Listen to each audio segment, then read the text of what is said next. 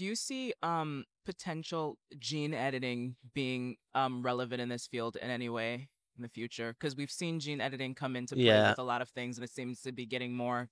So, what do you think about that? Well, while my research is not necessarily heavily involved in genetic, I Mm, think we can agree that there is no gene that is causing MS. mm, We know that there are some genetic changes that are associated with higher risk of developing MS, but they do not necessarily initiate the development of MS. There have been very exciting work over the last 2 years finding some SNPs that are also associated with a more severe disease course. But I think I will be very surprised if we end up using gene editing to manage MS. I don't think we have the target for mm, that in comparison to some other neurodegenerative mm. conditions that are really influenced by gene changes. Yeah, be interesting. I always wonder because you have this.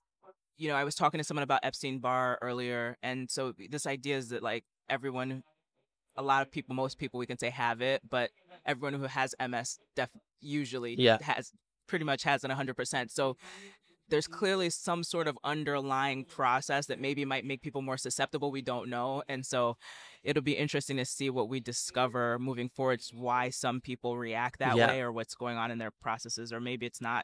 It's definitely a combination of things. Mm, You need to have the genetic predisposition, you need to have the EBV infection, you need to have other environmental factor, for example, low vitamin D level, for the disease process to start. It's I will be very surprised if by removing the genetic component of that we will not see MS anymore. I think this is very unlikely. mm.